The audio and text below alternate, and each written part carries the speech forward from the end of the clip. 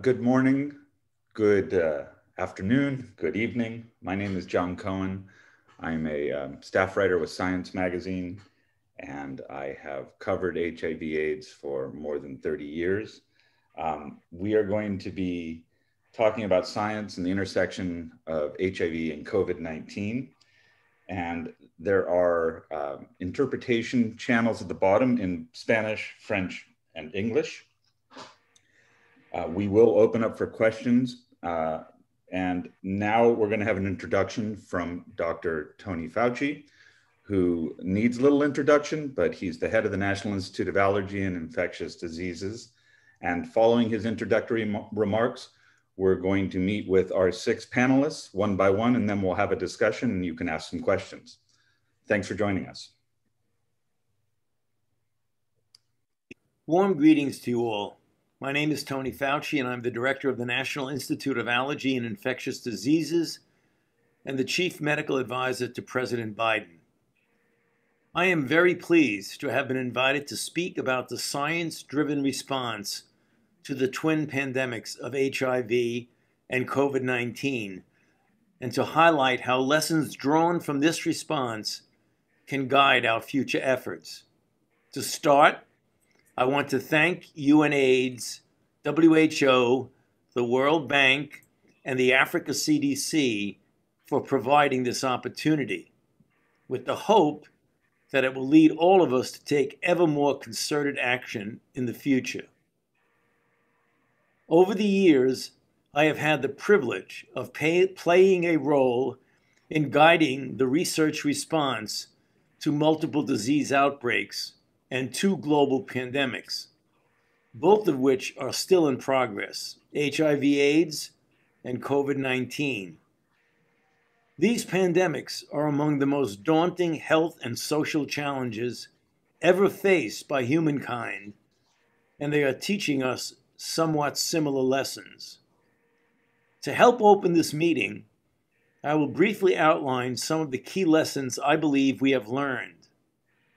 Whether the focus is on discovery of interventions, translation of study findings into practice, or community engagement, good science is essential to inform all these efforts, the core requirements for effective pandemic preparedness and response.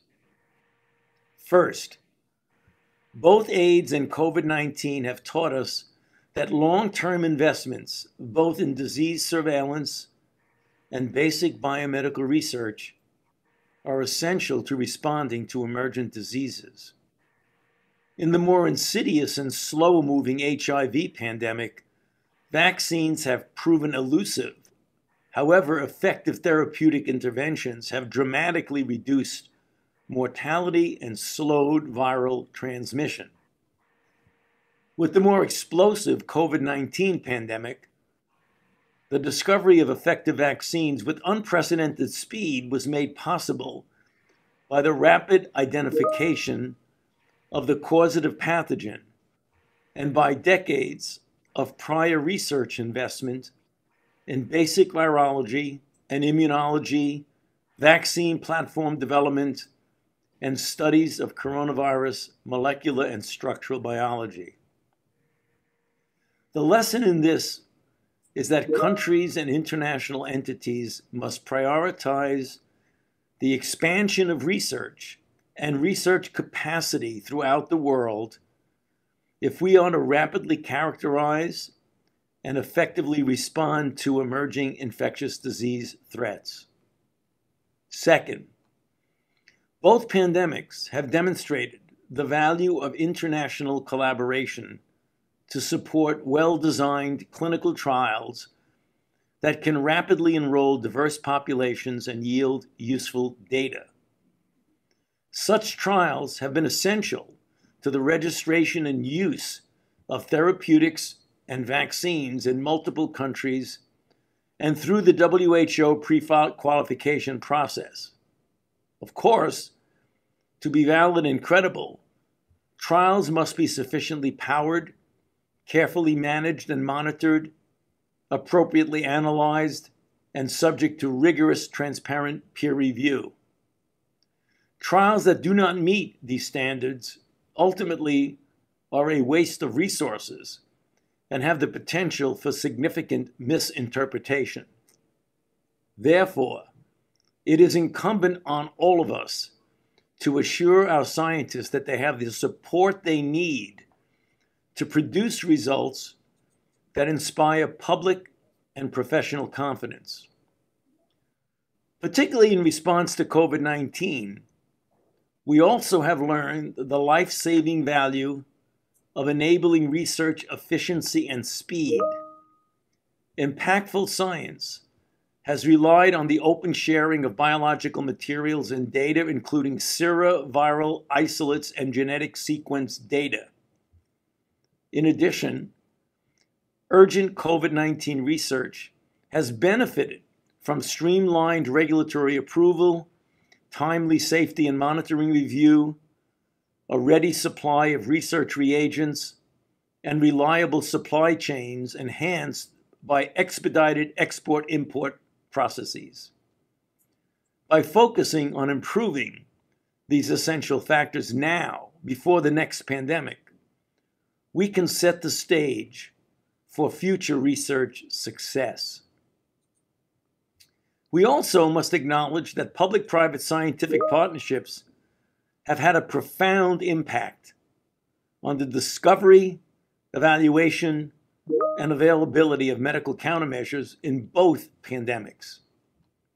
Without the long-term collaborative engagement of pharma and biotech companies, in addition to continuing government investments, we would not have the array of HIV therapeutics that have transformed the medical management of HIV infections.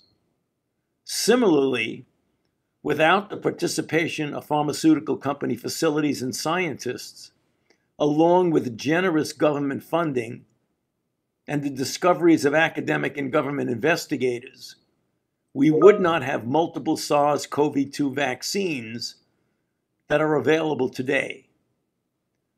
Moving forward, we must encourage such mutually beneficial public-private collaborations, while also addressing the need to assure equitable access to products that result from public sector capital and intellectual investment.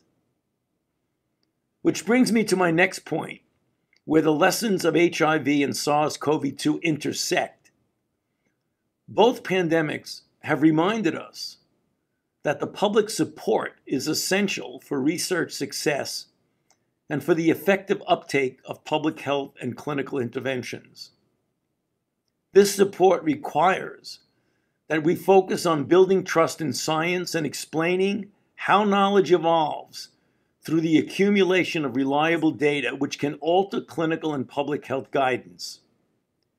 It also requires that we reach all sectors of our local and global communities, particularly those that are skeptical, disadvantaged, or historically exploited. COVID-19 has reminded us that an effective pandemic response must address the importance of healthcare access, social bias, and intervention pricings, as well as other economic factors. Finally, I want to emphasize the importance of traditional and social media communications and our duty to ensure that the public receives evidence-based information from health officials and political leadership. As we all know from AIDS and COVID-19, public health interventions are the most important determinants of pandemic control. Nevertheless, it has sometimes proven very difficult to achieve broad uptake of these interventions.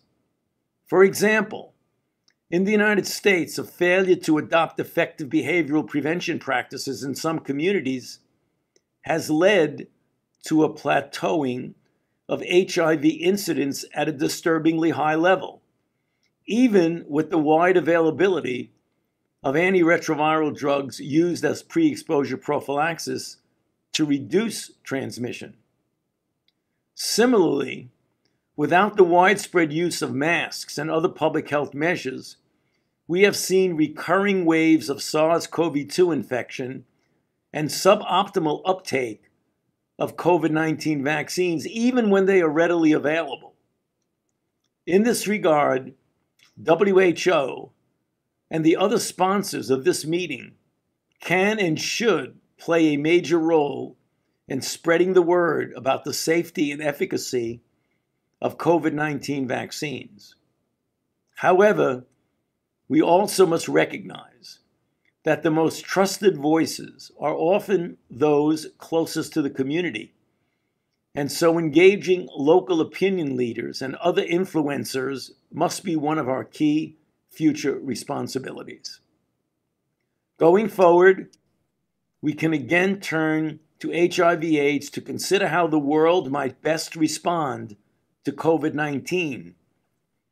To control and reduce the impact of AIDS, national, regional, and international programs were established, including PEPFAR, the Global Fund to Fight AIDS, Malaria, and TB, UNAIDS, and many others. In response to COVID-19, we are called on to respond with urgency, informed by our knowledge of coronaviruses and other pathogens with pandemic potential, as well as the need to limit economic and social harm. In the scientific and research arena, we need to expand collective and national efforts to enhance surveillance, research capacity, clinical trial networks, and communications. Of course, all this will require substantial national and international funding. These are not simple objectives, but we have learned that they are essential as we prepare for the research response to future pandemics. The United States is prepared to play our role as a global leader and a reliable partner in science-driven pandemic preparedness and response. Everyone gathered here is making similar commitments.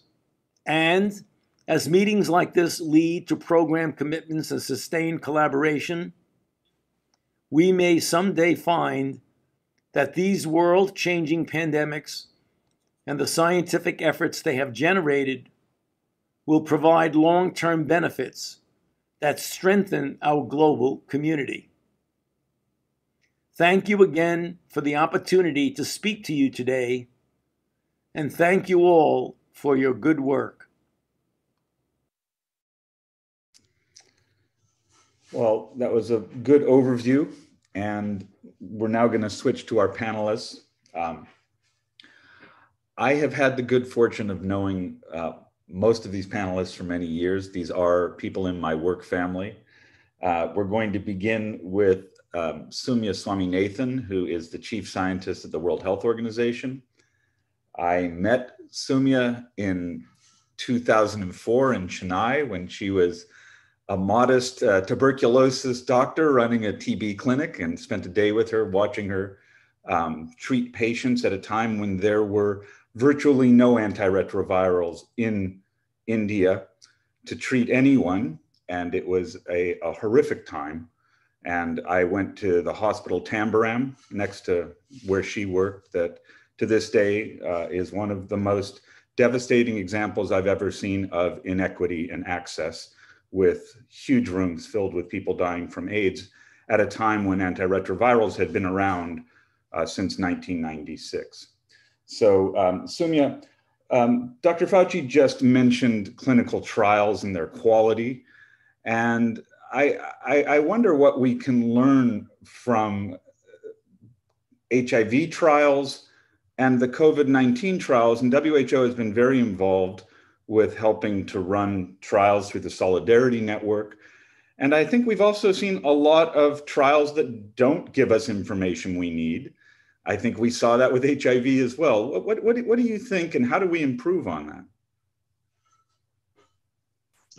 Thank you, John. And yes, I think those days pre-2004, when antiretrovirals became available through the public sector in India, are very painful. I have very painful memories of many of my patients actually dying while being aware that these treatments were available in other parts of the world. And somehow, I can't help thinking we're in a similar situation today where some countries are vaccinating children with COVID vaccines and other countries still have not vaccinated their frontline workers. It's a very tragic situation to be in, and hopefully it would change soon. But going back to clinical trials, I think what is key is some kind of a globally coherent and considered and collaborative approach, especially when it concerns a pandemic or a disease of public health, of global public health importance. It doesn't just have to be infectious diseases like TB or HIV or COVID. It could also be things like hypertension, where you want to advance the field, where there is limited, of course, in setting those research priorities, in bringing people together, in convening experts, also in developing, what we call the target product profiles for treatments or for vaccines. I think this normative role of WHO is key, but then we have to go beyond that and really think about the most efficient way to do clinical trials. Of course, particularly in emergency, where you want to get information as quickly as possible. For example, when we started with the repurposed drugs last year and set up the Solidarity trial, it was because we found that there was a proliferation of thousands of small trials, none of which were able to answer the question of whether or not hydroxychloroquine or lopinavir ritonavir was an effective drug to treat COVID-19 or not. The other thing that happened, of course, was that everybody was focusing on the hospitalized and most severely ill patients, which I think was natural, but research on outpatients, on earlier treatments, has lagged behind. We could have done better, I think, if we'd had a platform, if we'd already had pre-existing platform trials or trial networks that had come together at that time, had a common methodology for prioritization, had collaborations between themselves to decide who was going to test which drug, to decide on endpoints and case definitions, because again, we end up not being able to compare apples with apples, and then ultimately also to share the data. So we've been, I would say, we've had limited success in that, in launching prospective meta-analyses, bringing together principal investigators who are studying steroids or who are studying antithrombotics or IL-6 inhibitors, with a goal to gathering all of that data, doing these prospective meta-analyses to inform the best, highest quality evidence for the treatment guidelines, which can then be updated from time to time as new evidence comes in. So I think we've not done badly in this pandemic in terms of advancing the science, but we could have done better and should do better. And we should learn lessons, particularly for diseases like tuberculosis. It strikes me that one of the big challenges is using treatments in COVID-19 early, which is also a big challenge in HIV. But with HIV, there's a much longer window for the definition of early. And, we see with COVID-19, monoclonal antibodies, for example, have received emergency use authorization in the United States. They seem to work, but they seem to work best early on. Do you see us moving to a point where there's globally early treatment with COVID-19? And we can hardly do it in the United States. And I just wonder globally, how are we going to get there? So testing and treatment have to go hand in hand. And as you rightly pointed out, we've seen now from results of seroprevalence studies in sub-Saharan Africa that there's a huge gap between the number of people who've actually been exposed and who are turning out to be seropositive. I think it was something like 20% now for sub-Saharan Africa, which is quite very surprising if you really think about the number of people who've been identified and reported. Luckily, very few people have died, maybe because of the demographics. So when there isn't testing, obviously there cannot be treatment. And I remember the same for HIV as well, particularly, before we had the rapid tests, it was very difficult. You had to first do an ELISA, then you had to do a confirmatory test with Western blot, and only a few labs could do that. We went through the same thing for perinatal and neonatal HIV diagnosis. So, as I think as a global community, we've neglected diagnostics, and this question that you ask brings back that need to focus also on developing easy point of care affordable diagnostics, which can then be linked with treatment. The other thing, of course, is that once you have a treatment, it motivates people to get tested. When HIV was a death sentence, there wasn't a huge motivation for people to get tested. But the moment antiretrovirals became available, you could tell people, well, you can live a relatively normal life if you are tested and start treatment early. So it also has, I think, that effect. But I think the lack of our of innovation and particularly the lack of diagnostic platforms in primary healthcare centers in most developing countries around the world is a huge impediment, not only to COVID treatment, but also for other common infectious diseases. Just a last quick question. In the new UNAIDS report, it shows a steep drop-off in HIV diagnostics of testing during the pandemic.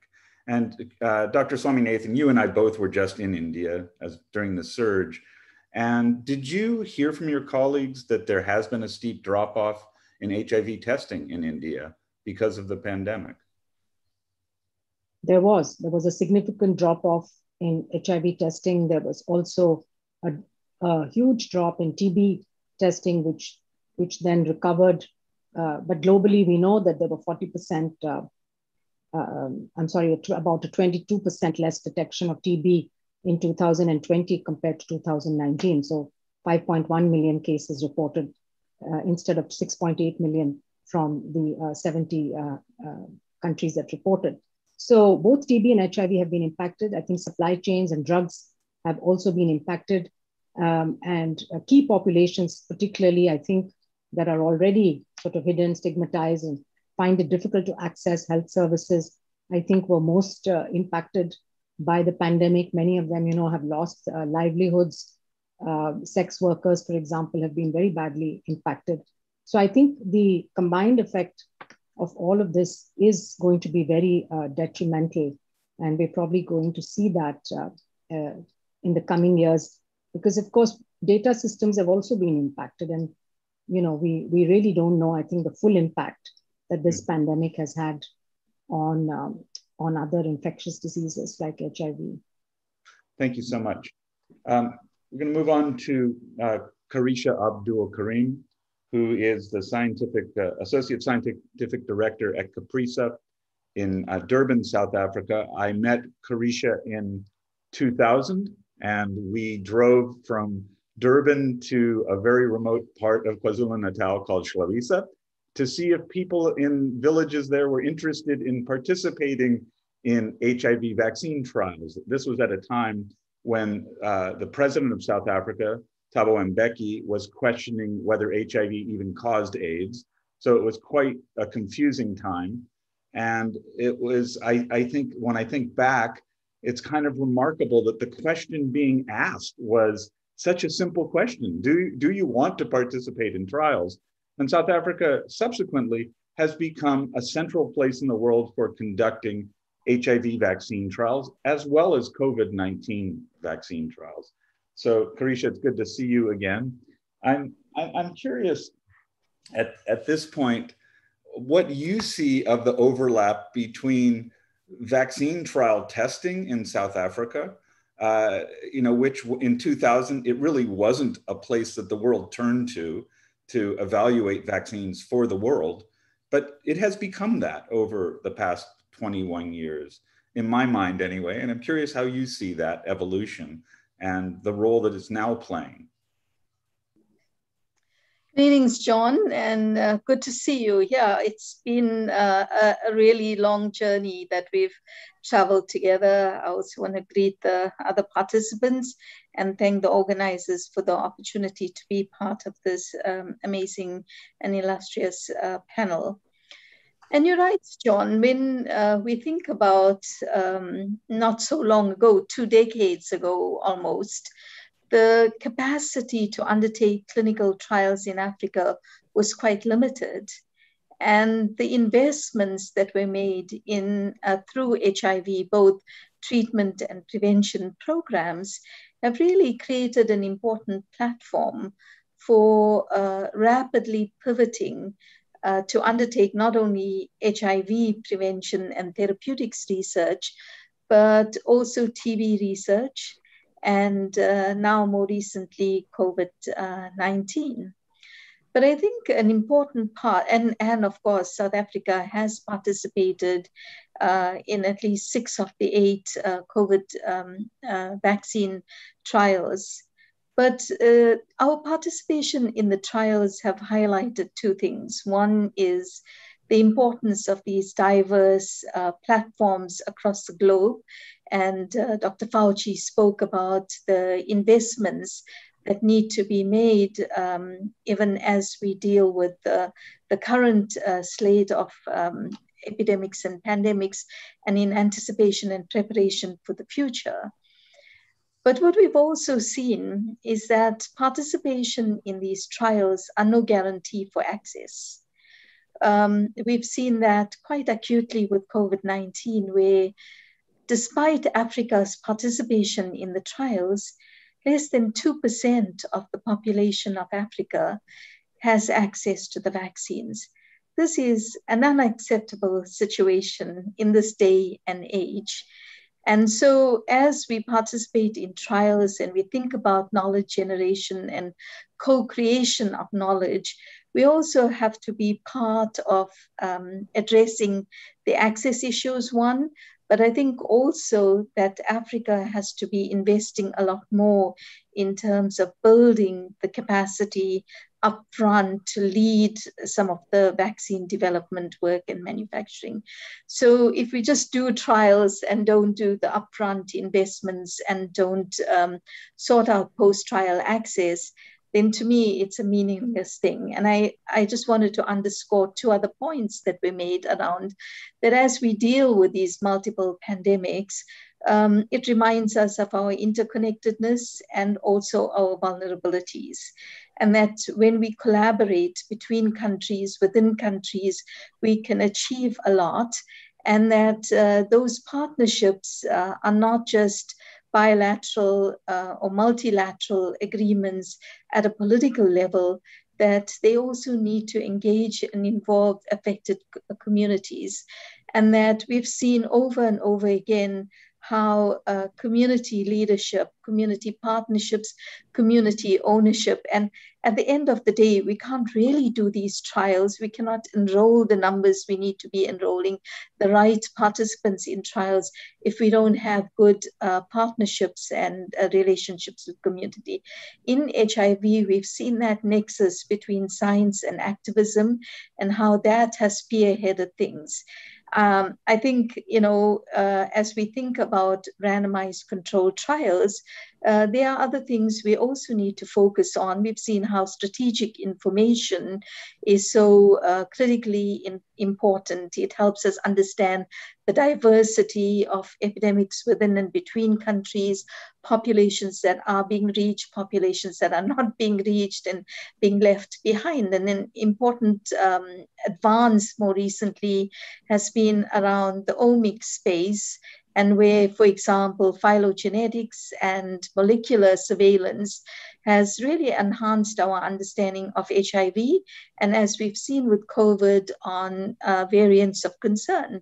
And so these variants of concern has really challenged us again with SARS-CoV-2, that you can have vaccines, you can have therapeutics, but if we're not monitoring the evolving epidemic very carefully, we don't have the diagnostics, access to the diagnostics and access to the therapeutics and prophylactics that we have, we can't start to alter trajectories as we would like to.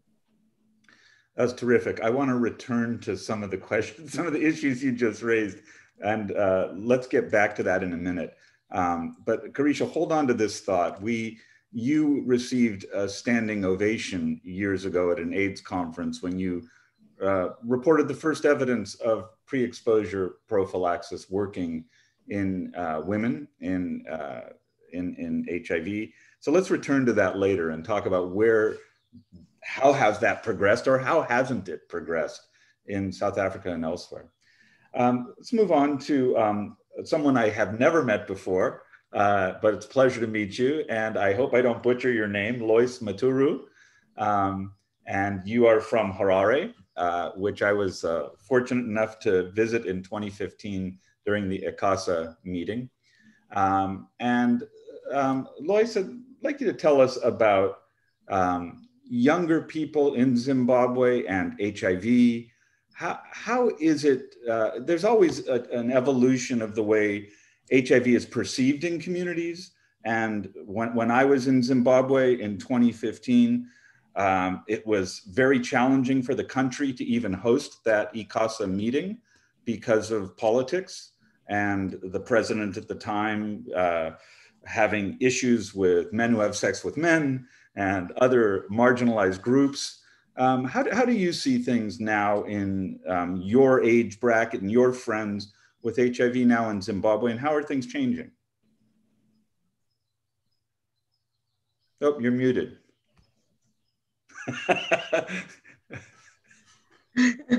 Thank you for that. First of all, I would like to say thank you so much for the question. And it's such an honor for me being part of such an important conversation when it comes to science, children, adolescents, and young people. Let me say that it has been an amazing journey and an emotional journey as well over the past 12 years, advocating on behalf of my peers who are living with HIV. And science has played a huge, huge role. However, we still have a long way to go in addressing that.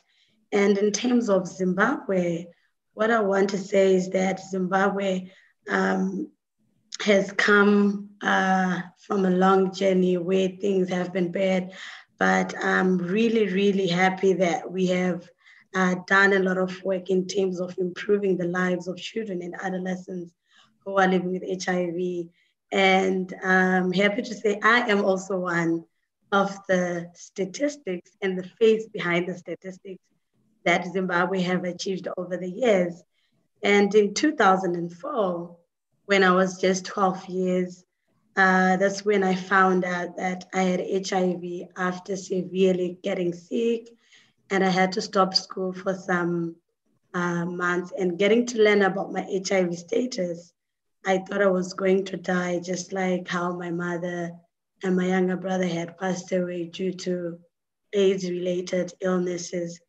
But here I am today, looking healthy, very bold and beautiful, and a very empowered young women. And this is because of the amazing science that have been happening, the amazing research. Let me also say that psychosocial support have played an important and tremendous role in my life, including the lives of children and adolescents and young people living with HIV. And it has made me realize that research, it made me realize that science alone is not enough. Science and evidence-based community peer support interventions complement each other for improved health care among children, adolescents, and young people. So one of my key message is that research should be driven by community voices, and community voices or community, myself and my peers should not only be considered as end users of such interventions, but also be decision makers in terms of how research and science should be driven in the initial planning up to the implementation process at country level. And this helps in terms of the success of science and the outcome of that. I think that's what I can say at the moment. Thank you so much. Thank you very much, Lois. So move on, we'll come back to Lois and others after we get through the rest of our panelists introducing themselves and asking a few questions. Moving on to Greg Millett, who is the Vice President and Director of Public Policy at AMFAR.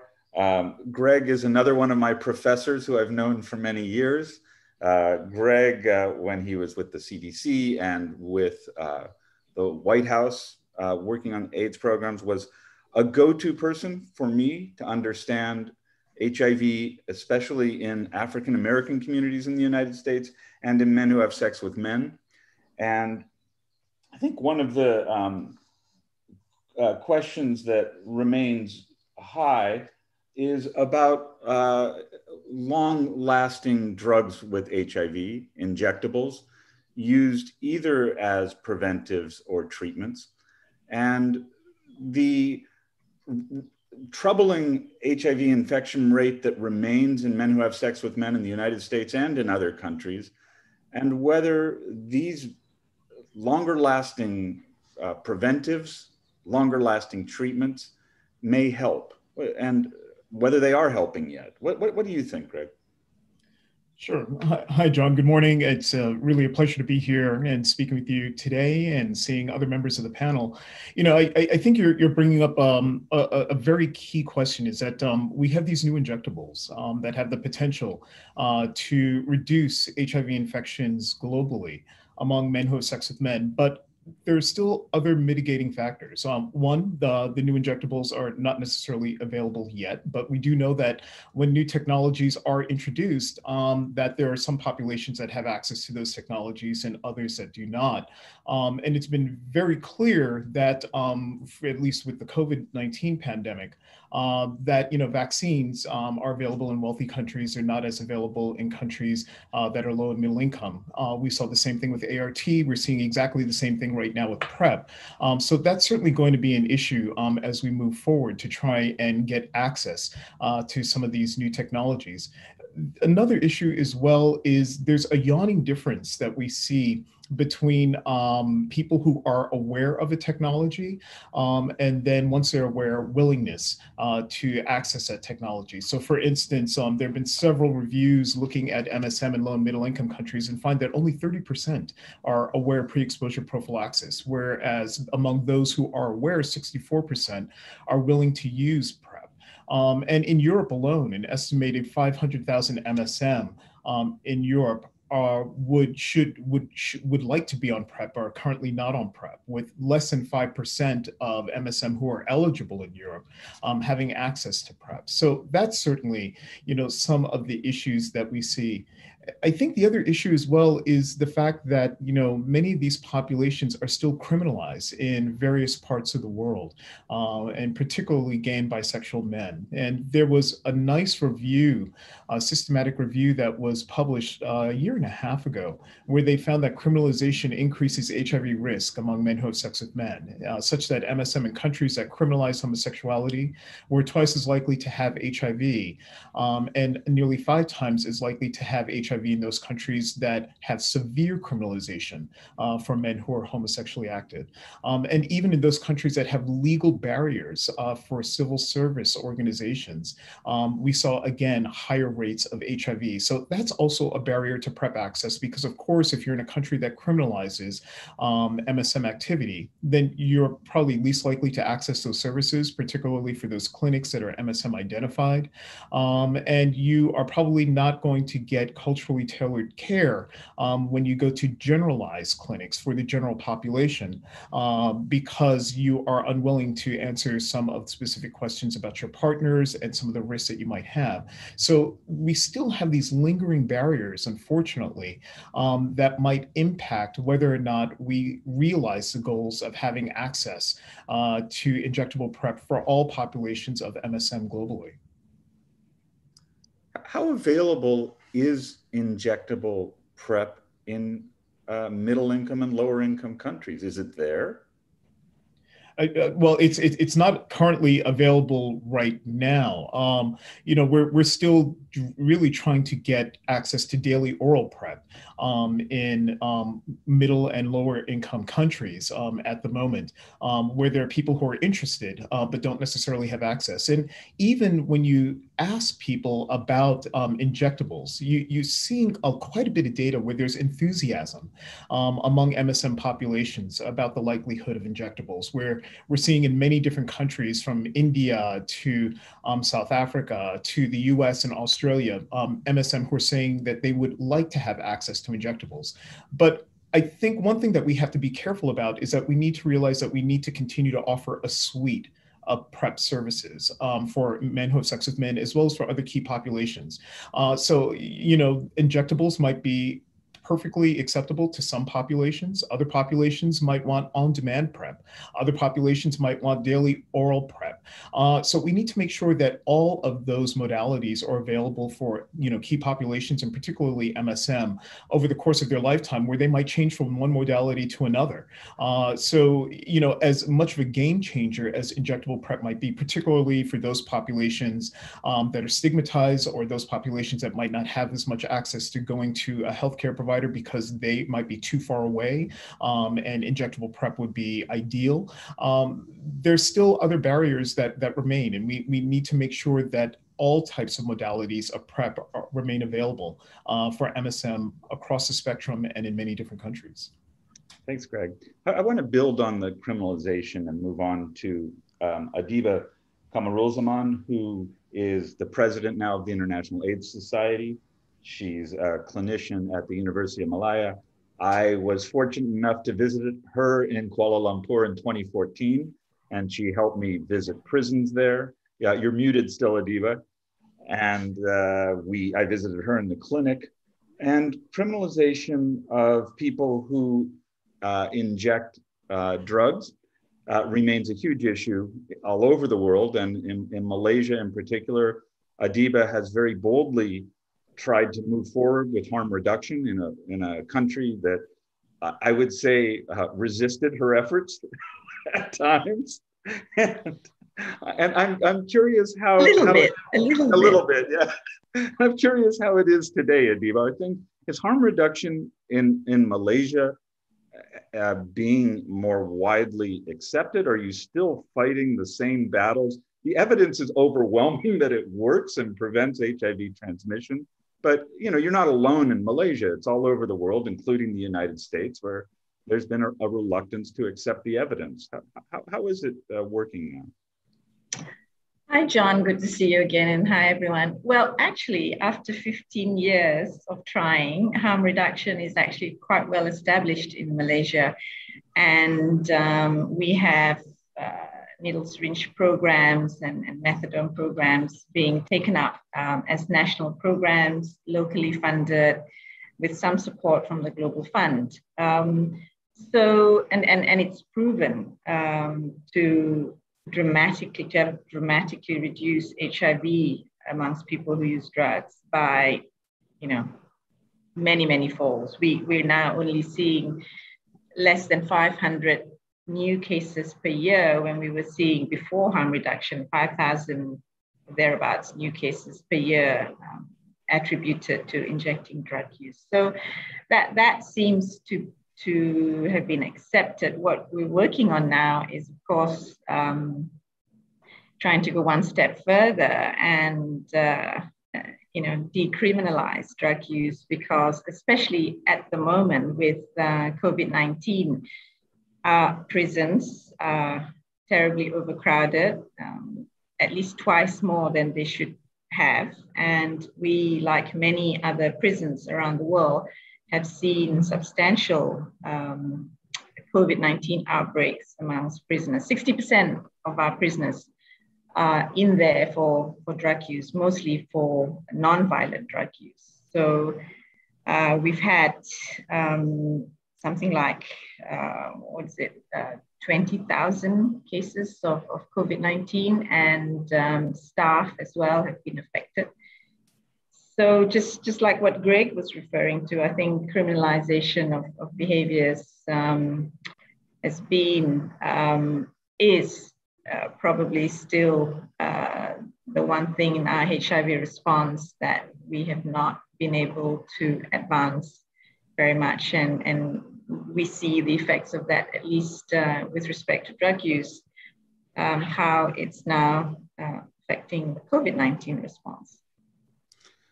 How has COVID-19, how has the pandemic impacted drug use and harm reduction efforts? I mean, we heard from Sumi Swaminathan about the impact that the pandemic has had on TB and on HIV testing. What impact has it had in the drug using community? Well, I think, thanks to community leaders and outreach workers, those programs, and we hear of great examples from all over the world how committed community organizations have been throughout the lockdown in trying to ensure that clean needles and syringes continue to be distributed to people who need them. Where it's impacted, I think, is in terms of HIV testing, in terms of coming forward for initiation of antiretroviral treatment. As we know, already even before the COVID-19 pandemic, people who use drugs are pretty much left behind in terms of the coverage for antiretroviral, and even less so for PrEP.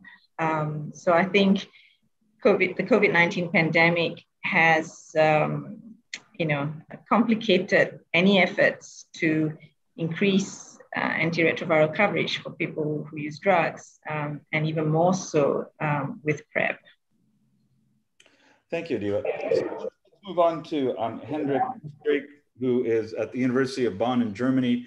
Hendrik, I began working on a book about the search for an AIDS vaccine in 1989. You are that next generation. I imagine you were still living with your parents in 1989. And we met at Croy, I think, in 2013 when you had some exciting new research. You're still working on cure research, vaccine research. Give us an update. Where do we stand right now on HIV cure research? It's been one of the biggest challenges science has faced in my lifetime to try to find a cure for HIV. Progress has been incremental, but there is no cure. And I don't see one with any kind of crash program as we just saw with the pandemic, delivering a cure in the next 12 months. Where do we stand? Good to see you, John. Had been a long time now.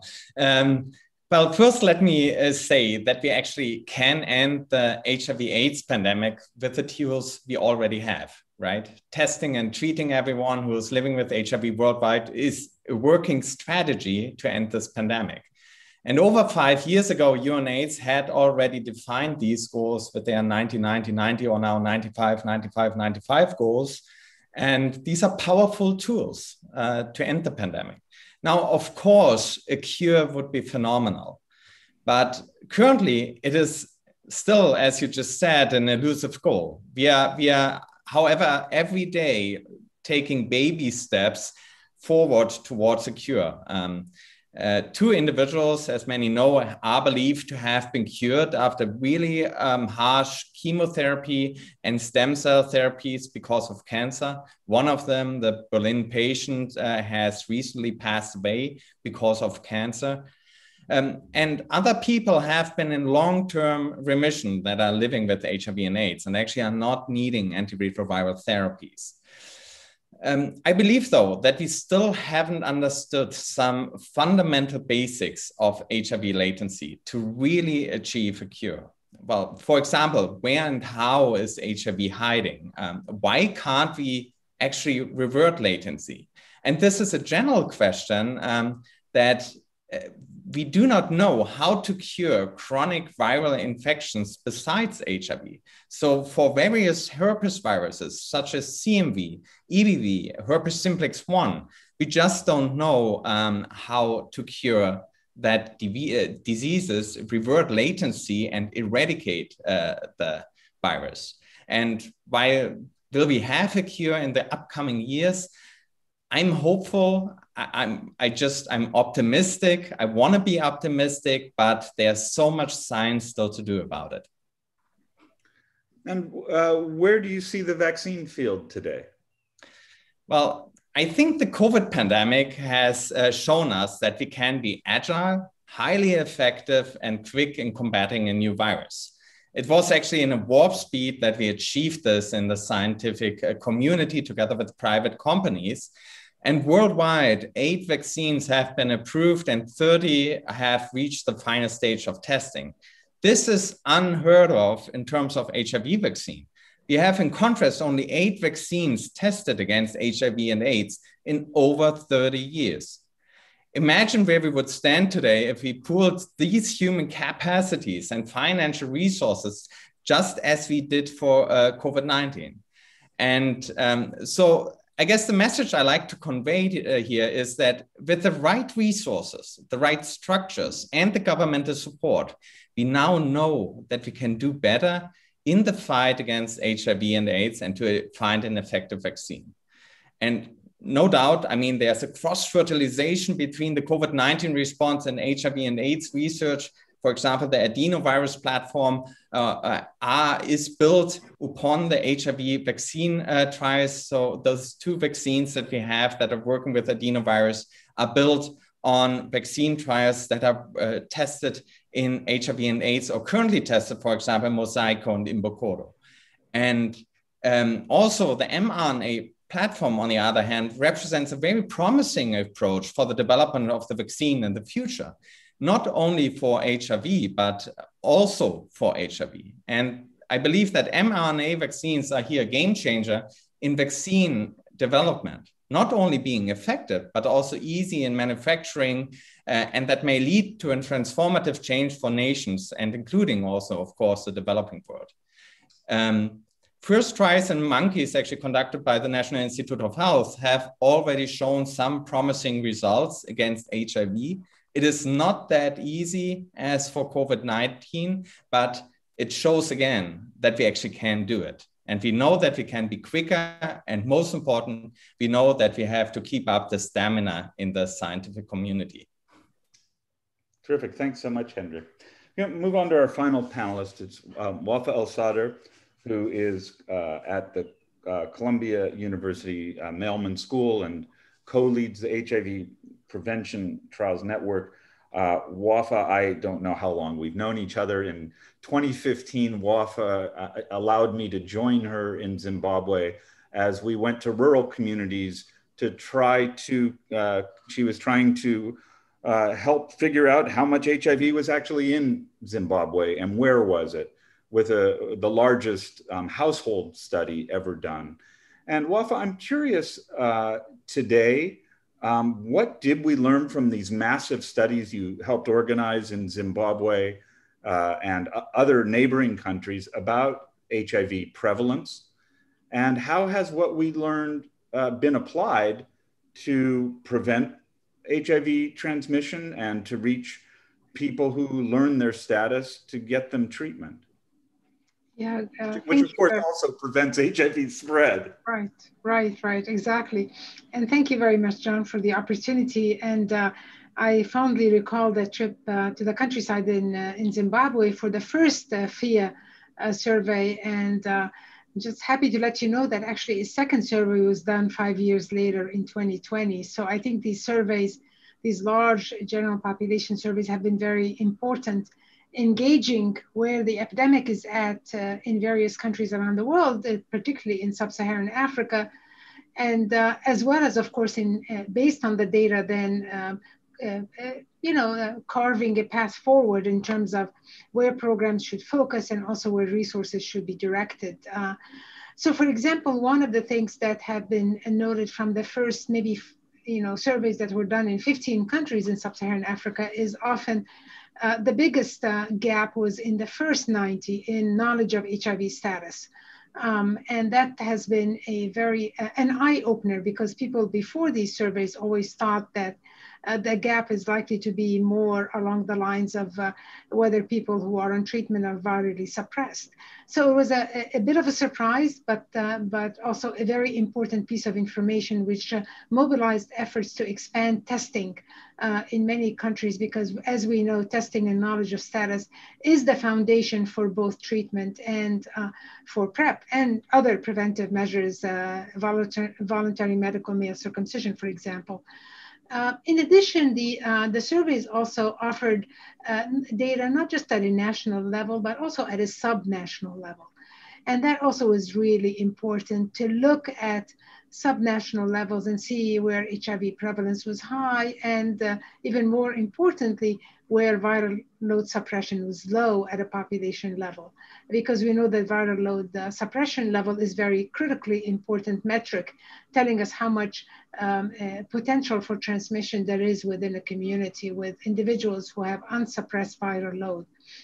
And another gap that was identified almost across all of the surveys was that men, almost always lagged again behind women in terms of, particularly in terms of knowledge of HIV status. So I think these surveys were very instrumental in demystifying or confronting some of the myths, some of the beliefs that we all had, and providing data that then guided the policies and programs both at a national level, but also at subnational level as well. I recently was in India and joined teams doing serosurveys for COVID-19, very similar to what I watched you do in Zimbabwe. How important is it going to be to do serosurveys for COVID-19? I think it's really important for a couple of reasons. One is that, as I think Dr. Swaminathan was saying, is that often COVID-19 infections in a largely younger population are asymptomatic. So people don't know that they're ill, that they're sick. So that's one thing, they're asymptomatic, largely because they're a young, healthy population.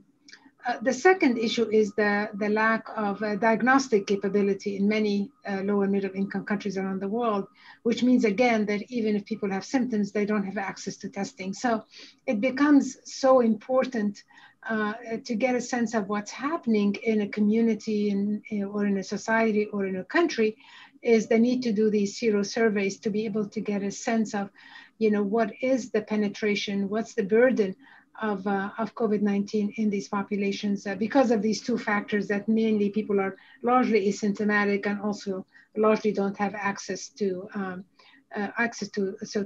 tests, to confirmatory testing. I think knowledge of the epidemiology of the spread of SARS-CoV-2 in countries is really, really important as we think about how to confront the current pandemic, but also as we think about the potential for other similar health threats in the future as well. It seems to me that you also have spent a lot of time building networks within countries and internationally with ministries of health, that's all part of this, right? I mean, you can't just go in and do these massive serosurveys without building that sort of community of trust. I think it's fundamental, and certainly with the FIA surveys, these surveys are led by the ministries of health, so I think it's really important to stress that. And what we have done at ICAP is to provide the support, technical support in collaboration with CDC, of course, to enable the countries to do these surveys. So I think it's and that means that obviously the buy-in is so important from day one, not just at the ministry level, but also the social mobilization that needs to happen in a country to be ready for people to be knowledgeable that the survey is going to happen, to be willing to open the door when there's a knock on their door, when people say we're here, that they know why people are here, and they understand that that participation is for the collective good. It may be for their own good that they find out their own HIV status, but it is for the collective good. It's for the benefit of the country overall, as each country confronts HIV. And as you recall, John, in our travel in Zimbabwe, you remember the jingle on the radio that was encouraging the population to open the door when they hear a knock, because this is their participation was so important to the national good. Thank you, Wafa. Lois, building on that, I'm curious about trust in the younger generation in Zimbabwe and building trust in people who are living with HIV and the communities you're working with. Does it remain an issue for you in your work in Zimbabwe?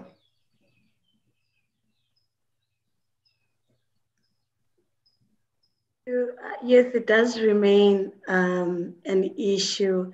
And this is where community-based peer support interventions come in to really support and mentor adolescents and young people get to realize these issues so that they're able to make informed decisions about their own health and being empowered in who they are. And let me start by saying as well, when you look at how HIV has evolved over the years, including community issues have also changed over the years.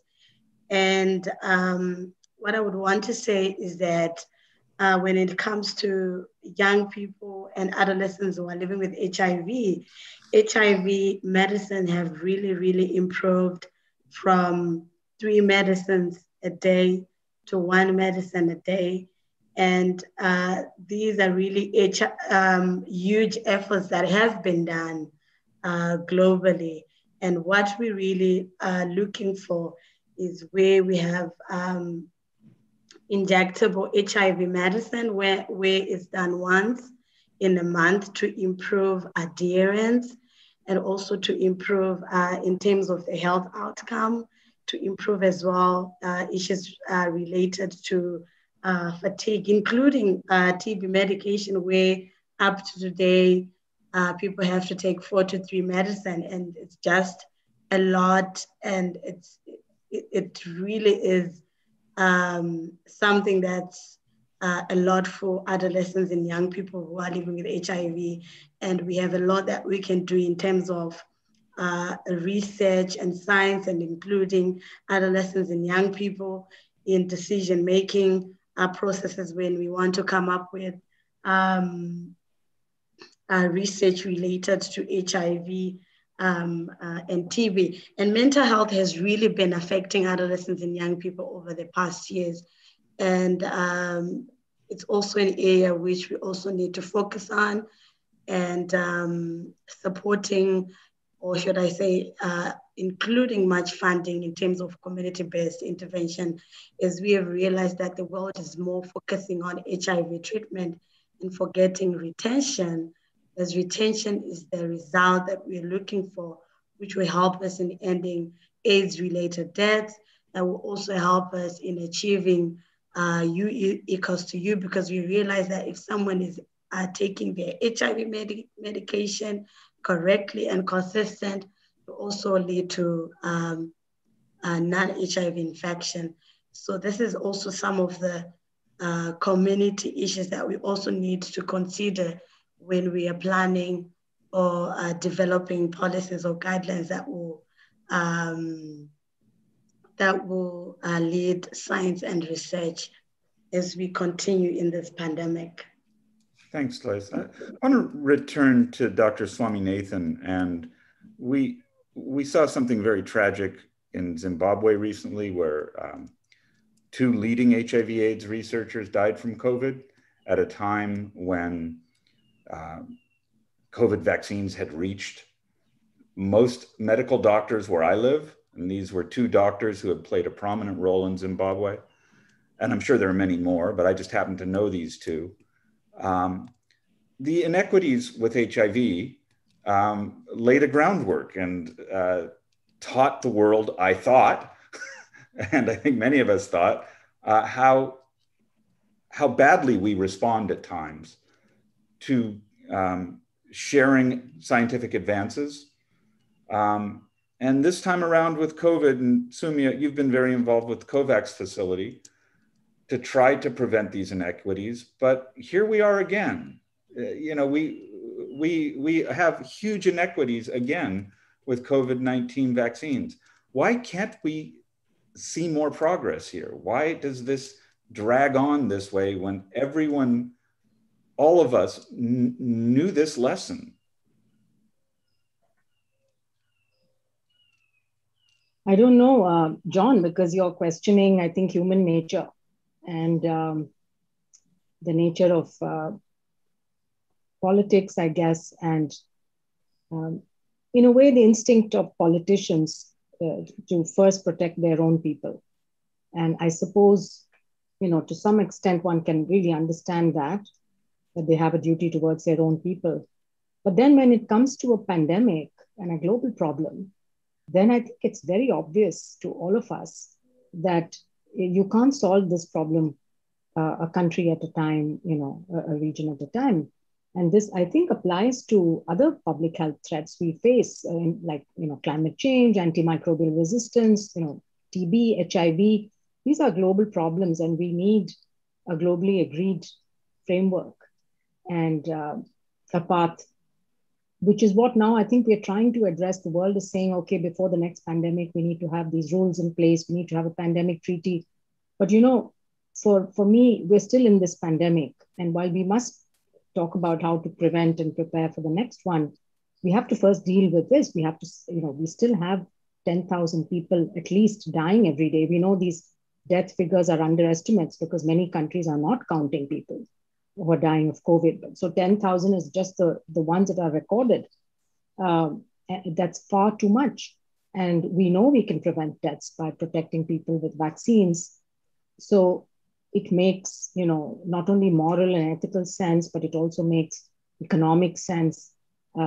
Because again, there's been lots of analyses done to show that if you do not control the pandemic in all parts of the world, then variants are likely to emerge. Ultimately, you may have a variant that is able to evade the immune protection generated by vaccines, and then you have to start all over again.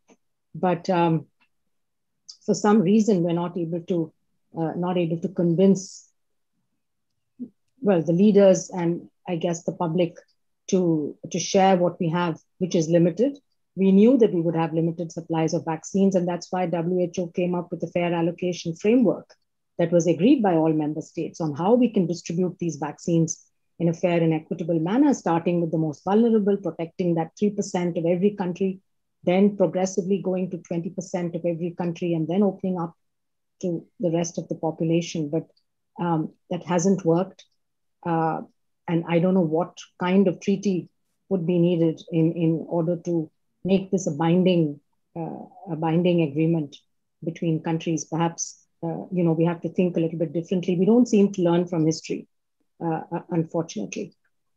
So I want to turn to a few of the questions in the chat, and Nazrul Junaidi and Ruben Granic are both asking about essentially how do we get this pandemic to an end. And Carisha, you have played a pioneering role in PrEP research. We also have seen South Africa very aggressively roll out antiretroviral treatments. South Africa also has the largest population of people living with HIV of any country. And I did the calculation last night, it's still 20% of the world total. How well is South Africa applying the tools that exist to help end the pandemic, which is it has to be a combination of prevention and treatment?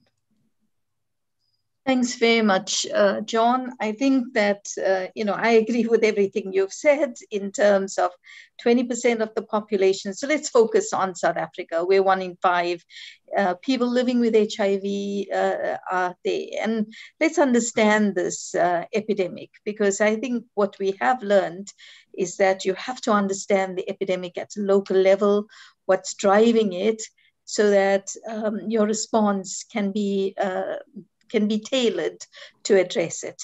What we know is that young women, 15 to 24 years, bear the brunt of the pandemic. They get infected 5 to 7 years before men. And so if you take something like treatment as prevention, let's look at treatment rollout.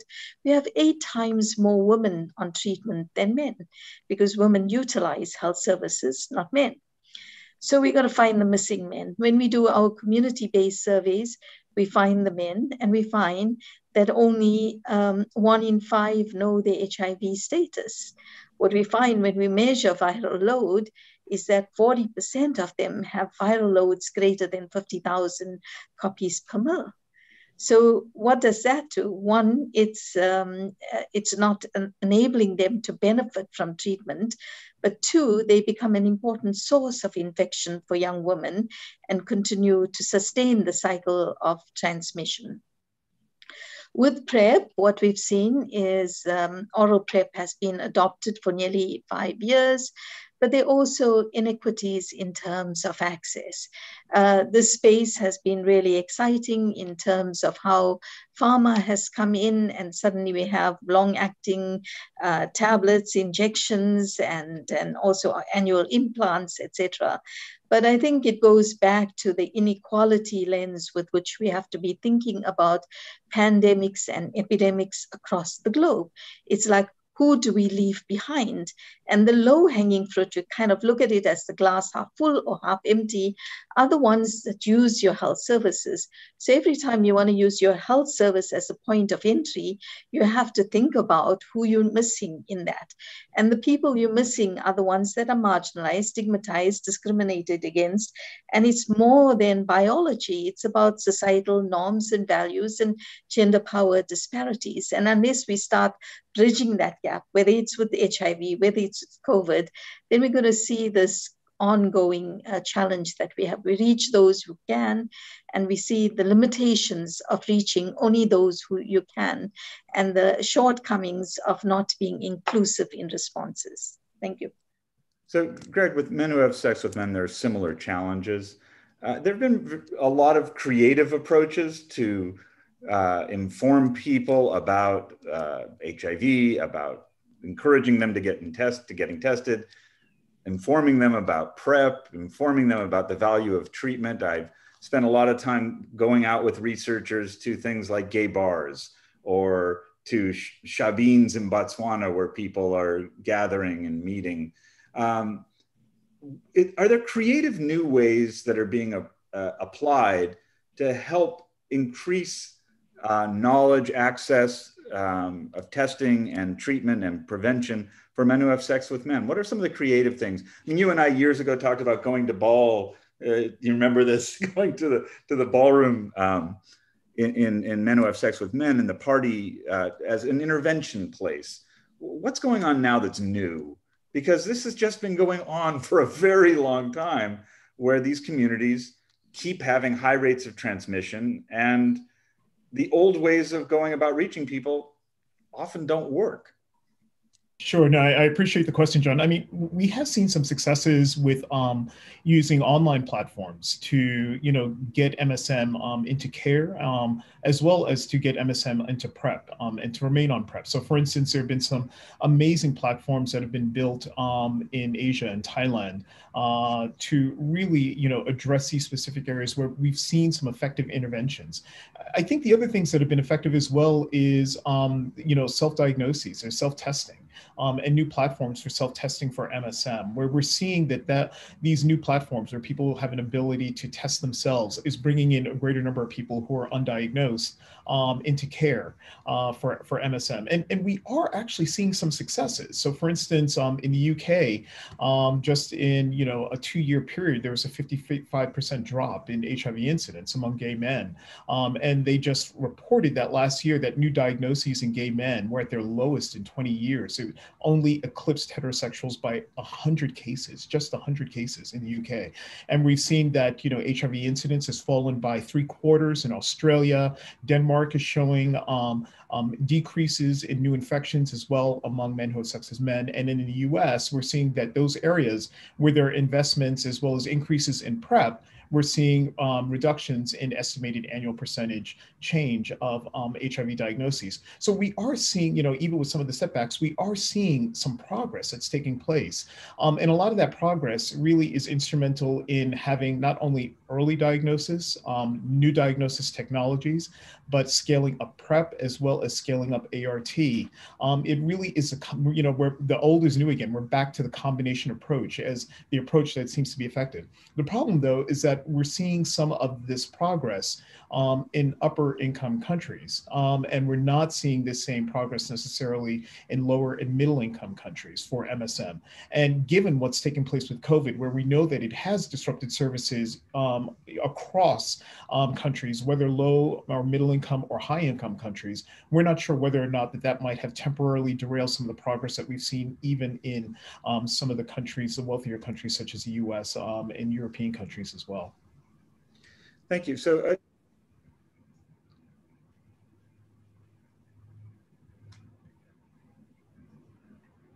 John, you're muted. sorry about that. Thank you, Greg. Adiba Kamaruzzaman, you're head of the International AIDS Society now. I know for many journalists, HIV/AIDS has not been the topic of concern recently. Those of us who cover health and medicine, the pandemic has been everything. It's overshadowed most every other disease. How do you see the conversation shifting back to the attention HIV/AIDS deserves? It's still a very serious pandemic. We don't use that word often for it, but it is a pandemic. How do you plan to steer people back to paying attention to HIV/AIDS? Yeah, I think this UN high-level meeting hopefully will bring the spotlight back onto HIV, at least amongst political leaders, and then when they speak to their own countries, that hopefully increases some of the attention back to HIV.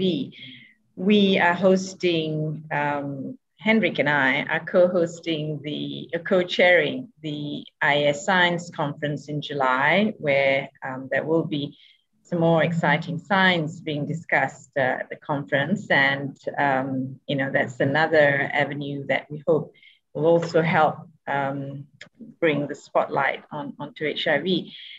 And thirdly, I think it's up to all of us here in the HIV leadership to continue to talk about HIV and to remind everyone that the numbers are still staggering.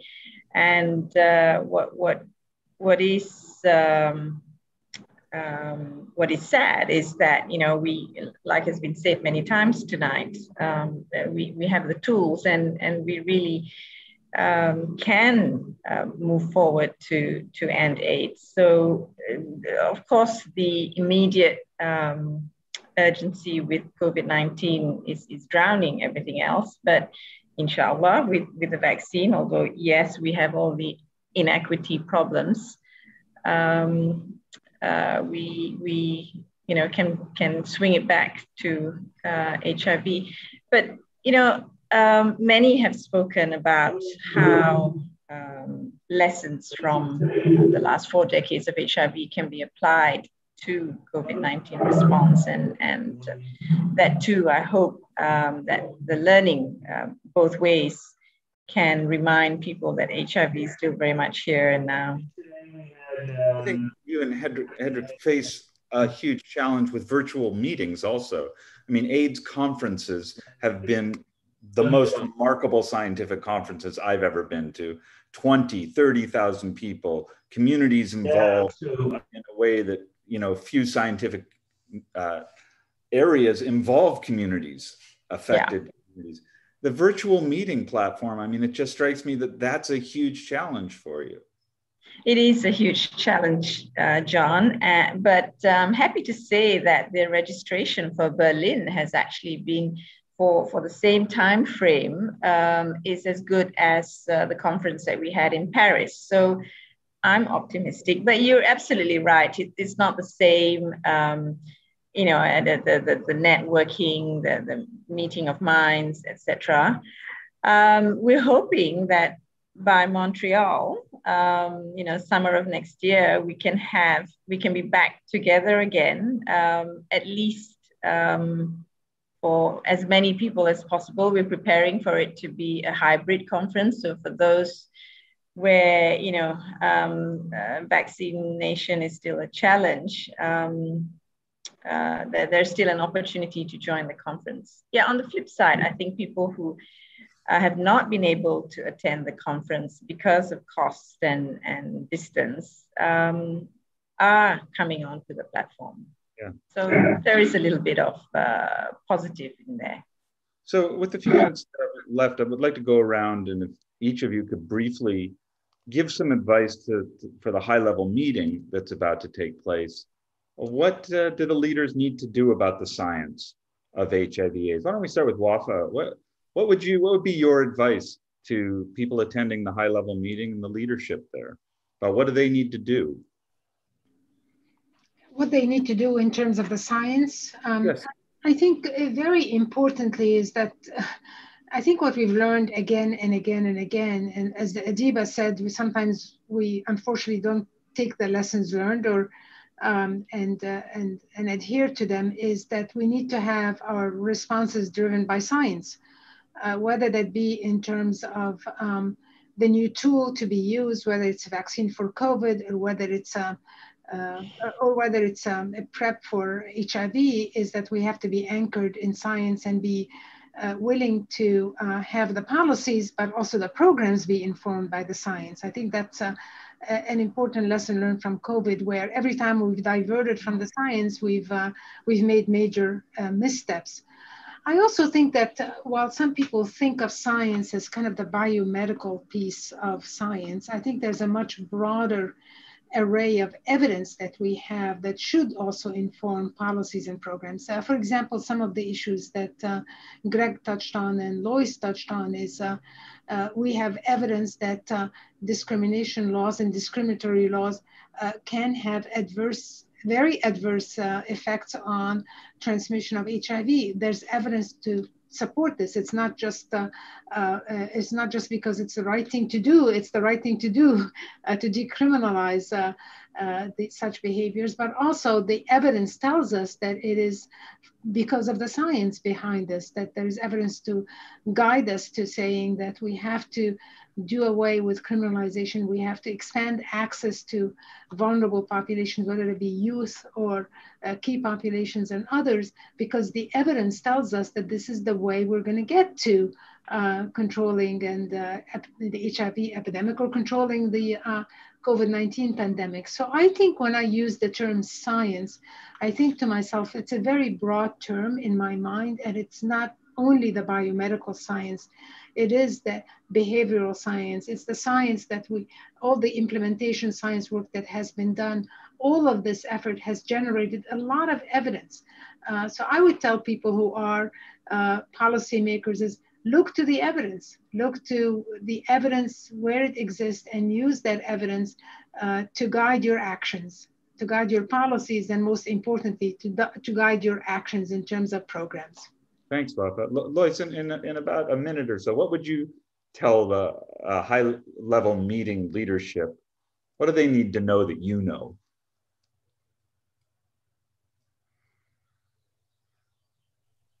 Thank you. I guess my key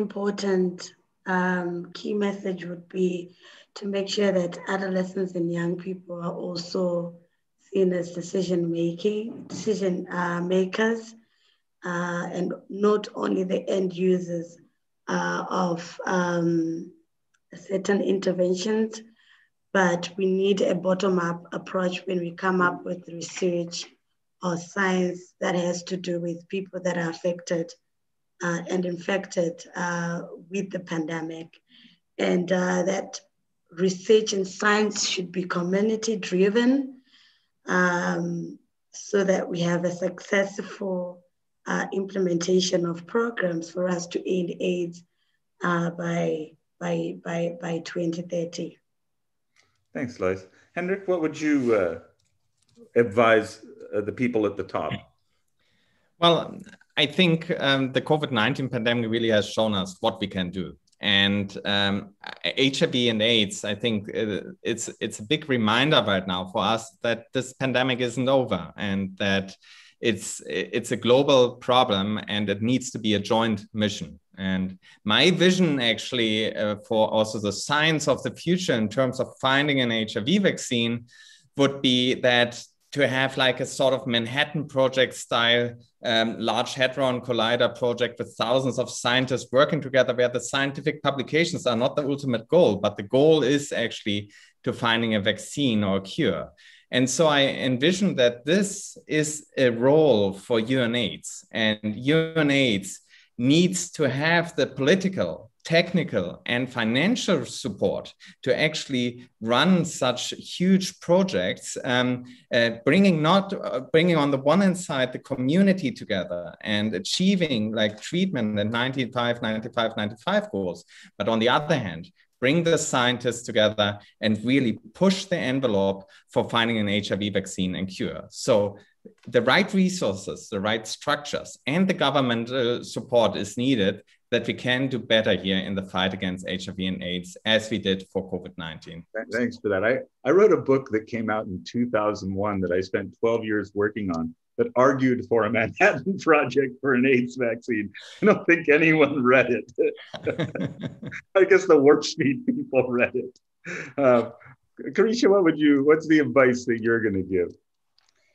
I'd say, collectively, we've accomplished a lot. And that while your focus today is on COVID-19 and getting the economy back on track, etc., we simply cannot afford to drop the ball on HIV. And that our investments in HIV has enabled us to pivot and respond as rapidly as we did to COVID-19. And now we got to deal with the multiple challenges that face us, including HIV, and to simply drop HIV at this stage or not invest, in fact, more in this last mile, it will reverse the gains we've made to date and create an even worse situation. We got to learn to work with pandemics together. No half-finished pandemics anymore. We got HIV, we got TB, we got malaria, we got Ebola, and we got some new ones coming along too. And we got to set the pace right. And this is the right thing to do. Thank you. Greg, what's your advice? You're muted, so you have to unmute to give your advice. That's my advice. There we go. Yeah, I think my advice is fairly simple, and it's one that was mentioned at the top of our program, which is, we live in a global world, a global society, where, infectious disease goes from one country to another. We're all interrelated. I was just actually reading a paper looking at MSM diagnoses in France, where most of the diagnoses were from a network of MSM from Holland, from the Netherlands. So, it's been very clear with the COVID-19 pandemic that we're all interrelated, that COVID-19 spread so quickly because we are a global world and a global platform, and we need to work together. It gives even more reason for why we need to work together and collectively to address not only HIV, but COVID-19, HIV, hepatitis C, STIs, and other diseases as well, that if we work collectively, that we could actually come to common solutions for each one of these issues. Thanks, Greg. Wafa Al-Sadr, what's your advice to the leadership? Well, I think my advice is, I build on my colleagues, and what they said is we are an interconnected world, as I think Greg just said, and I think we can learn from each other. This epidemic and HIV pandemic have both taught us that we can learn from each other and we can build on the knowledge we gain working together. But I do think that we have to also keep pushing on the equity issue. It's very unfortunate to me and disgraceful to realize that the world is being kind of now fractured into the haves and the have-nots. Now we have the people who have access to a COVID-19 vaccine or vaccines, multiple vaccines, and those who don't have access to any vaccine. And that's an untenable situation. It reminds me of the untenable situation in the early 2000s when people living with HIV in high resource countries had access to life-saving treatments, and millions of people around the world had zero access to treatment. So I think we need to take that lesson learned and push very hard to keeping in mind the importance of equity, the importance of working together, particularly when it comes to a pandemic, when it comes to an infectious disease, and to do whatever we can to be selfless, to be sharing, and to think of the world as an interconnected entity rather than different countries with different borders around them.